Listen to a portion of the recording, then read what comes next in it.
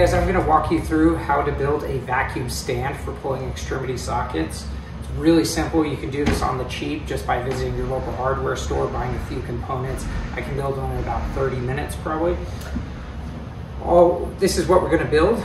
It's a pipe that we can put a mold into, and we can hook it up to a vacuum.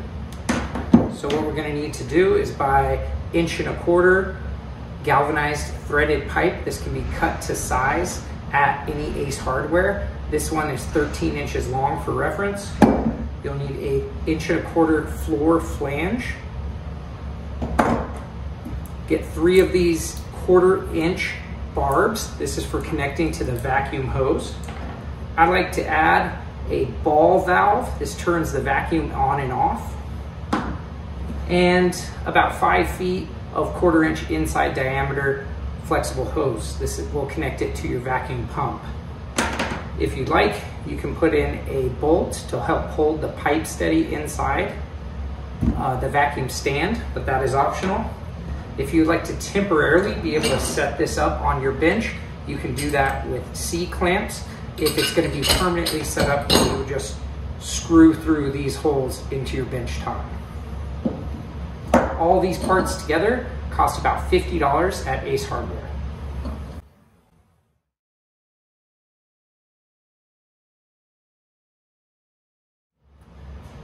You only need a handful of tools to build this. You'll need a drill. A drill press is preferable. The appropriate drill bits, the tap for threading in your barbs, epoxy, some oil for drilling, thread tape, a wrench, and a punch. So the first thing I'm going to do is drill a hole in the pipe for the vacuum barb. To do this, I take my section of pipe and I clamp it to the table.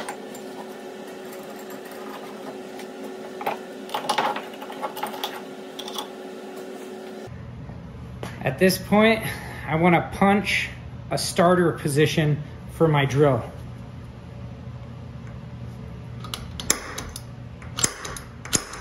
This is called an automatic punch. It does it, but another way to do this is to grab a sharp point, and all you're trying to do is get a little starting area for the drill bit, so you can use a screwdriver or anything sharp you have.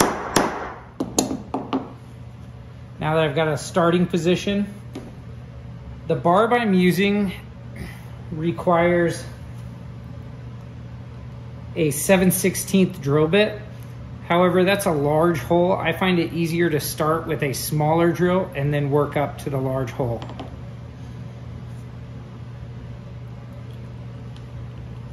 Anytime you're drilling through metal, you want to apply a little oil. If you don't have this specific oil, any oil will do. Vegetable oil, it doesn't matter. You're just trying to lubricate it. So when you're drilling through metal, the phrase is low and slow. So low pressure, slow speed. This is obviously easier to do with a drill press, but it is possible with the hand drill. Here, I'll just open up that hole a little bit more. Next, we can tap the hole. Now, the most difficult thing about a tap is making sure you keep it vertical in every plane. In this case, this is a special thread. These barbs have tapered threads, so you do need to buy the appropriate tap. You can ask the guy in the hardware store, he'll help you out with that.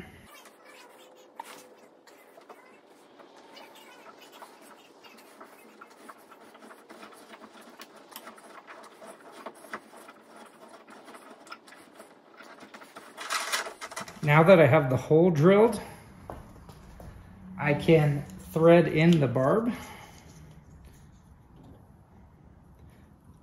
Anytime you're making an airtight thread, you want to use some thread tape. It's about 99 cents if you don't have any.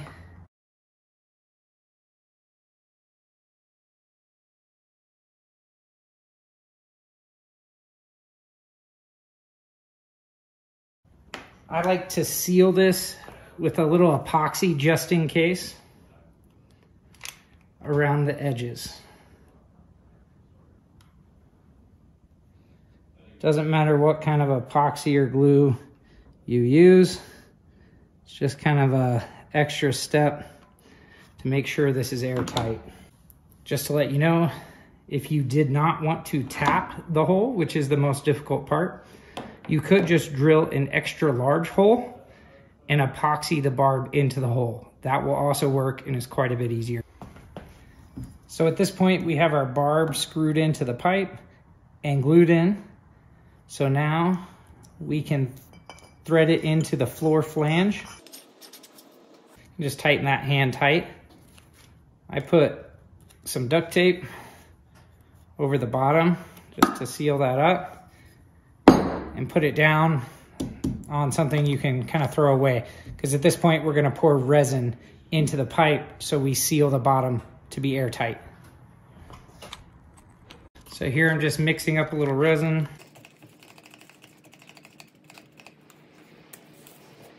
And I'll just pour it down. Doesn't take much, just a little bit to seal the bottom off. I probably pour ½ an inch worth in there.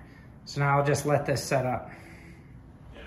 Okay, so at this point, we've got our tube, the barb is glued in, it's sealed across the bottom with resin. Now we just have to hook it up to the vacuum. So we'll just take a piece of hose. I like to put that on there. And take your barbs. A little bit of thread tape on them.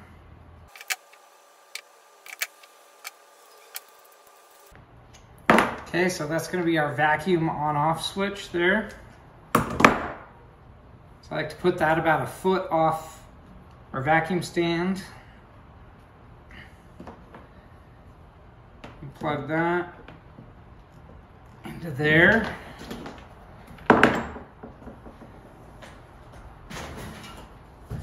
Now you take whatever vacuum you own, and it should have a barb coming off of it somewhere. Just plug that into there. One thing to note is you really should try to get one of these water catchers here. It will prevent corrosion from coming into your vacuum, very important.